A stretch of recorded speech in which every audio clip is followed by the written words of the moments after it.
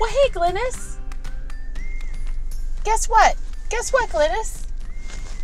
She's already lost interest, but we are going to start a new series on listing your house, and I got slobbered. And preparing your house for sale, and even if it's the right time for you to start thinking about selling your house.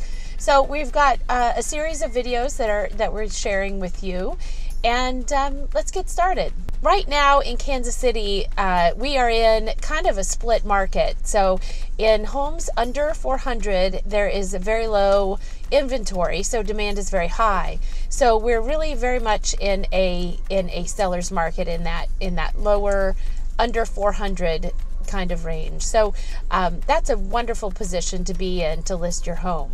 Above that, there's a little bit more inventory, and you're obviously in a little bit more of a buyer's market.